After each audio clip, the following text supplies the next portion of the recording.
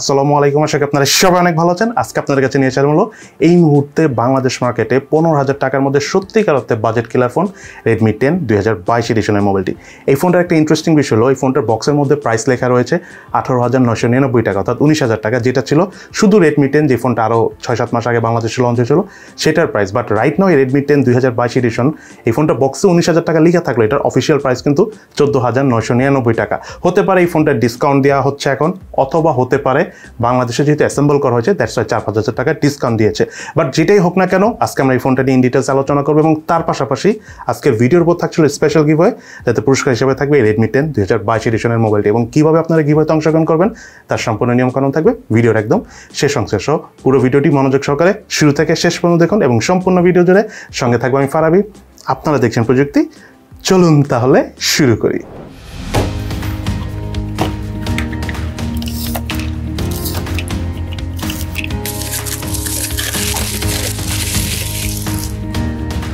মোবাইলটির box কন্টেন্টে রয়েছে user manuals, সিম tray ejector,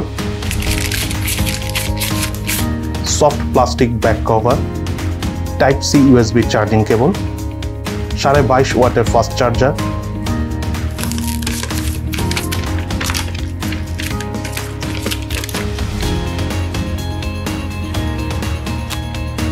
এবং Xiaomi Redmi 10 2022 এডিশনের মোবাইলটি।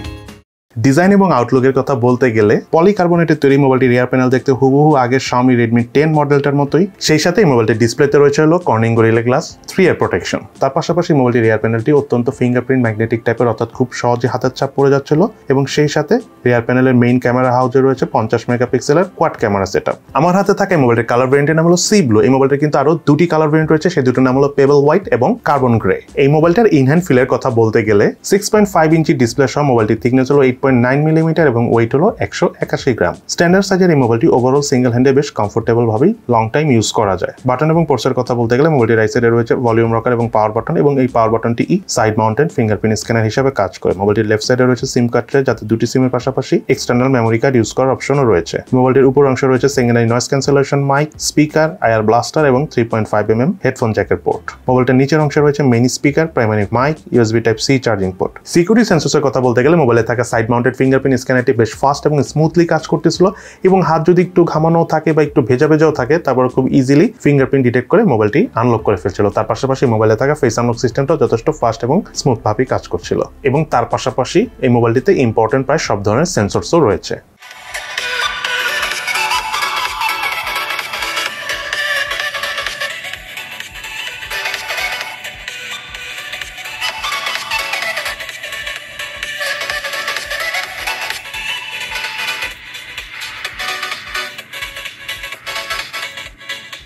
এই মোবাইলটিতে থাকা ডুয়েল স্টেরিও স্পিকার পারফরমেন্স আমার কাছে ওভারঅল প্রাইস বিবেচনায় ঠিকঠাকই লেগেছে, যদিও সাউন্ডটা অনেকটা সারাউন্ডিং টাইপ সাউন্ড, অনেক সময় ব্যাকগ্রাউন্ডটা অনেক ভাইব্রেট করে যখন আপনি একটু বেশি সাউন্ড দিয়ে শুনবেন। এবং তার পাশাপাশি 70% ভলিউম পর্যন্ত আমরা ক্লিয়ার সাউন্ড পেলেও 100% ভলিউম বা 90% ভলিউমের সাউন্ড থেকে আমরা ডিস্টরশন পেয়েছি। তবে আমি মনে করি প্রাইস হিসাবে এটা ঠিকঠাকই আছে। মোবাইলটিতে অপারেটিং সিস্টেম হিসেবে রয়েছে Android 11 ভার্সন এবং ইউআই হিসেবে রয়েছে MIUI 12.5 ভার্সনটি। এই মোবাইলটিতে রয়েছিল 6.5 ইঞ্চি সাইজের IPS LCD প্যানেলের ডিসপ্লে এবং তার পাশাপাশি মোবাইলটিতে আরও রয়েছে 90 Hz refresh rate. Display resolution হলো 24/1080 পিক্সেল, পিক্সেল ডেন্সিটি হলো 405 PPI। সেই সাথে মোবাইলটির ডিসপ্লেতে রয়েছে কর্নিং গরিলা গ্লাস 3 ইয়ার প্রোটেকশন। মোবাইলটি আউটডোর অর্থাৎ সানলাইটের নিচে ইউজ করার সময় কিছুটা ব্রাইটনেস কম মনে হয়েছে, তবে খুব একটা মেজর প্রবলেম হয় না, আস্তে আস্তে ইউজ করতে থাকলে অভ্যস্ত হয়ে যাওয়া যায়। ডিসপ্লের চারপাশে ভেজেল এবং চিনি রেটা আমার কাছে প্রাইস বিবেচনায় ঠিকঠাকই লেগেছে। ডিসপ্লে ঠিক উপরে সেন্টারে রয়েছে পাঞ্চল সেলফি ক্যামেরা।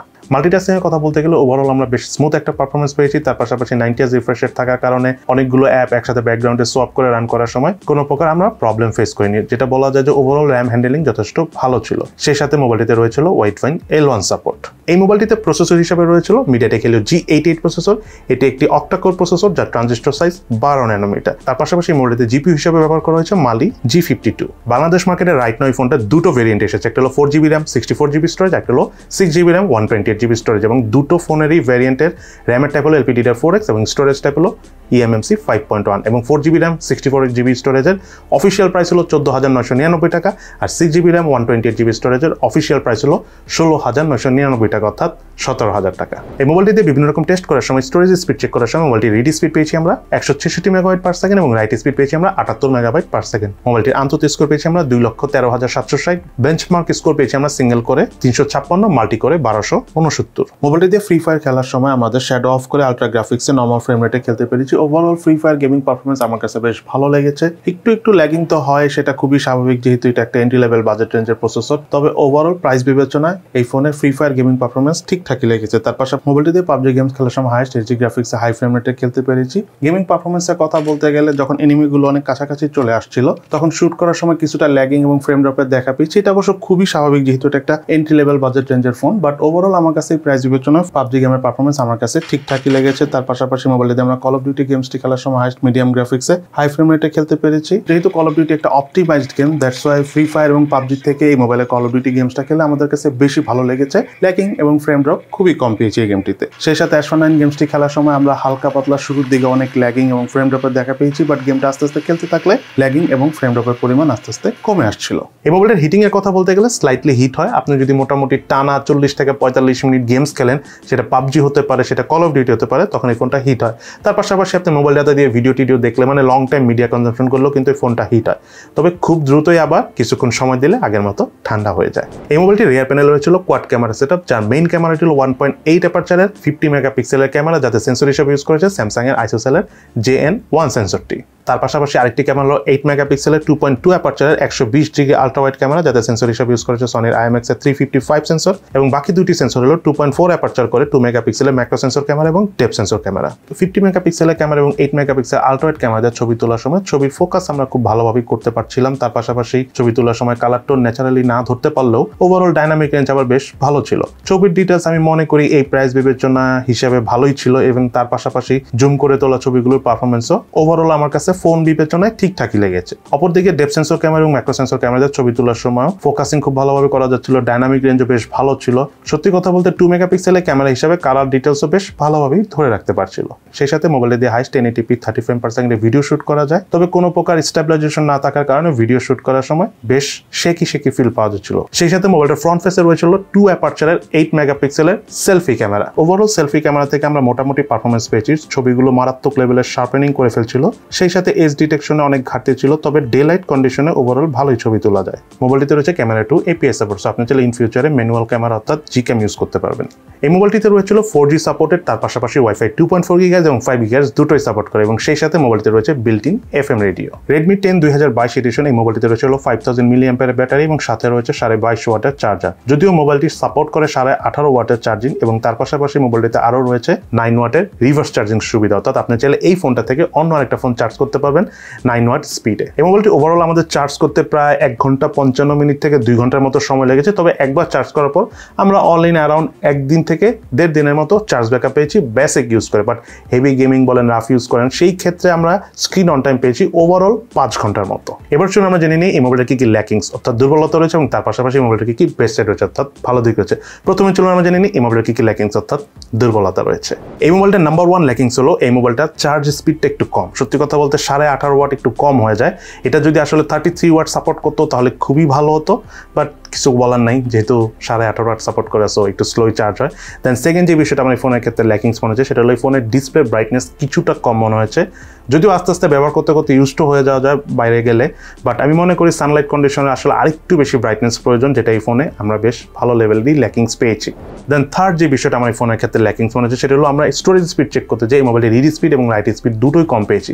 তার পাশাপাশি এই মোবাইলটাতে কিন্তু UFS 2.1 ক্যাটাগরি স্টোরেজ ইউজ করা উচিত ছিল, বাট ইউজ করা হয়েছে eMMC 5.1। সো ওভারঅল যে বিষয়টা হচ্ছে এই ফোনটা 4GB RAM 64GB স্টোরেজের ভেরিয়েন্টটা আপনি খুব বেশি একটা ইউজ করতে পারবেন না যদি আপনার 30GB মতো স্পেস ফিল আপ হয়ে যায়। সো আপনাকে যেটা করতে হবে, আপনি যদি এই ফোনটা কিনতে চান অবশ্যই 6GB RAM 128GB স্টোরেজের ভেরিয়েন্টের ফোন কিনবেন, তাহলে আপনি ল্যাগিং বলেন, ফ্রেম ড্রপ বলেন, এগুলো একটু কম পাবেন, যেটা 4GB RAM 64GB স্টোরেজের ফোনে বেশি দেখা যায়। এবং এই ফোনটা সর্বশেষ ল্যাকিংস হলো এই ফোনটা রিয়ার প্যানেলে যে ক্যামেরা হাউসের যে ক্যামেরাগুলো রয়েছে overall specially main camera performance আমার কাছে মোটামুটি লেগেছে, আর একটু ভালো হওয়া উচিত ছিল। তবে সত্যি কথা বলতে 15,000 টাকা বিবেচনা আবার ভালোই লাগবে আপনাদের কাছে। এবার চলুন আমরা জেনে নিই মোবাইলটা কি বেস্ট সাইড রয়েছে। তার মধ্যে নাম্বার 1 হলো 15,000 টাকা প্রাইস বিবেচনায় ফুল HD+ resolution 90Hz refresh rate, এবং সেই সাথে মোবাইলটাতে কিন্তু কর্নিং গরিলা গ্লাস 3 এর প্রোটেকশন রয়েছে ডিসপ্লেতে। সো মাল্টিমিডিয়া কনজাম্পশন করে আমাদের কাছে খুবই ভালো লেগেছে।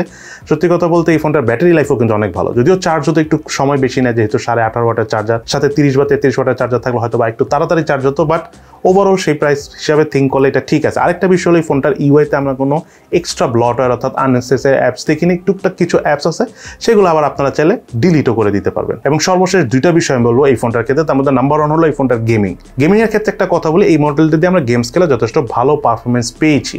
এবং আপনাদেরকে আমি একটা কথা একটু আগেও বলেছি ল্যাকিং সেকশনে, আবারও বলতেছি, যদি আপনাদের গেম খেলার ইন্টারেস্ট থাকে এই ফোনটাতে, তাহলে অবশ্যই 6GB র্যাম 128GB স্টোরেজের ভেরিয়েন্টটা নেবেন। 4GB র্যাম 64GB দিয়ে আপনারা টুকটাক বেসিক ইউজ করতে পারবেন, বাট গেমস খেলতে পারবেন না, অনেক ল্যাগিংয়ের দেখা পাবেন, ইভেন আপনার ফোন রিস্টার্টও করবে। সো 6GB র্যাম 128GB স্টোরেজের ফোনটা নিলে এই ফোনটা দিয়ে গেমিং করে আপনি পুরো পয়সা উসুল করতে পারবেন। এবং সর্বশেষ এই ফোনটা সবচেয়ে বেস্ট সাইড হলো এটার প্রাইস 14,999 টাকা। সত্যিকার অর্থে রাইট নাও মার্কেটে যতগুলো ফোন রয়েছে সব দিক বিবেচনা এটা কিন্তু একটা budget killer phone, but still আপনার চয়েস। অবশ্যই ভিডিও দেখে আপনারা বুঝে গিয়েছেন যে এটাতে কোন জিনিসটা ভালো এবং কোন জিনিসটা আপনার জন্য প্রয়োজন। যদি আপনার জন্য প্রয়োজন হয় এবং আপনার কাছে ভালো লাগে, তাহলে আপনার এই ফোনটা নিতে পারেন। So it's up to you. So আজকে তাহলে এই পর্যন্তই। কেমন লাগলো Redmi 10 2022 এডিশনের মোবাইলটা, এবং এই মোবাইলের কোন জিনিসটা আপনার কাছে সবচেয়ে বেশি ভালো লেগেছে সেটা কিন্তু অবশ্যই ভিডিও নিচে কমেন্টস করে জানাবেন। এবং আমাদের আজকের ভিডিওর উপর যে গিভওয়েটা চলতেছে, গিভওয়েটা হচ্ছে, তাতে আপনারা কীভাবে অংশগ্রহণ করবেন সেটা নিয়ম হলো, নাম্বার 1, আপনাকে এই ভিডিওটা সম্পূর্ণ মনোযোগ সহকারে শুরু থেকে শেষ পর্যন্ত কোনো প্রকার টানাটানি ছাড়াই দেখতে হবে। দেন নাম্বার 2, ভিডিওটি ভালো লেগে থাকলে লাইক করে দিবেন, ভালো না লেগে থাকলে ডিসলাইক করে দেবেন। দেন নাম্বার 3, আমাদের এই ভিডিওটা আপনার আশেপাশে বন্ধু-বান্ধবদের সাথে ফেসবুক, ইনস্টাগ্রাম বলেন, যেখানে আছে সোশ্যাল মিডিয়া, যে জায়গায় মন চায় আপনি শেয়ার করে দিবেন, মানে আপনার যে জায়গাটা কমফোর্টেবল লাগে আর কি।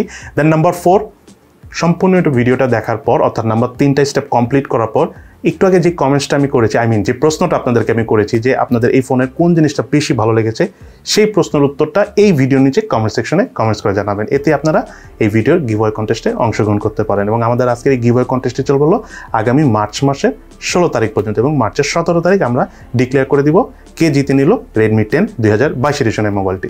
সো সবাই ভালো থাকেন, সুস্থ থাকেন, এবং গিভওয়ে কন্টেস্টে এখনই পার্টিসিপেট করে ফেলুন। ইনশাল্লাহ দেখা হবে ফিউচারে।